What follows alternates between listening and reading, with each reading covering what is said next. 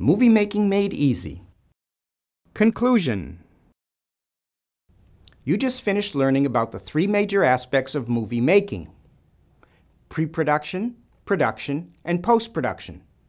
In pre-production, you learned how to plan and organize a shoot. In production, how to shoot the movie.